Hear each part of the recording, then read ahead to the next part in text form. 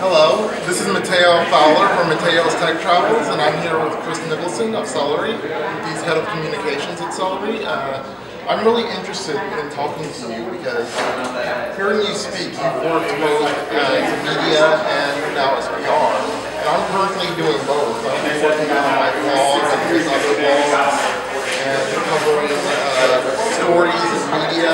And I often too get invited to events or like you said, dinners. I just got invited to a lunch last week and to cover startups. And I want to know, how do you think those two are different? How do you think they work together? Because I'm doing media for a company right now, and I'm also media myself. I'm very Sure.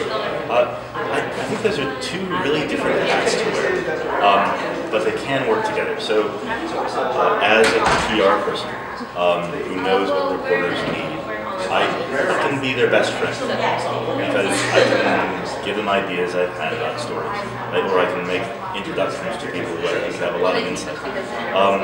But I do think in the end that they have two very different functions in society. As a PR representative, my chief concern is about the companies that I work for. I want their story to appear in the press. As a journalist or as someone who writes occasionally, I have other priorities, and those priorities are to tell an interesting story, to appeal to the most readers possible, right? So those are two really different goals, and they take different skills. So what do you think that appeals to readers, especially in the startup tech sort of space? I mean, you've worked in it, you're working in it now on the other side. What do you think? Is it always the big funding stories that gets it, or what do you think sticks out the most in that space? That's a great question.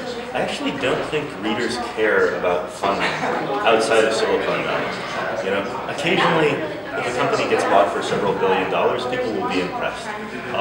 But the only people who really care about funding are other people in the tech business, I'd say. Most readers are not in tech, they're just users, right? And users care about something else. They care about objects that will change their lives. They care about technology that can raise the quality of their life, or that may have implications that lower the quality of their life. That's what they want to know about. And so those are the best stories.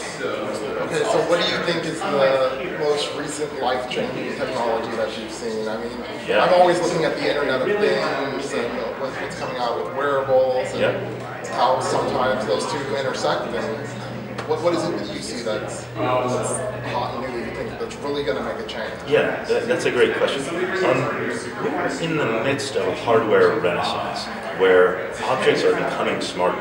It's possible to invent things that have computers in them and that talk to all the other things around.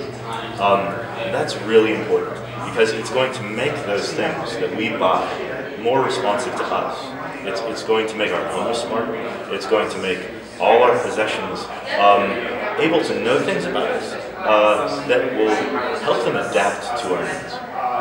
Okay, great. Well, Chris, thank you for talking to us, and really are happy to have heard your talk. It was really interesting. Great. Yeah, I'm happy to hear it. Seriously. All right. Good talking to you. All right.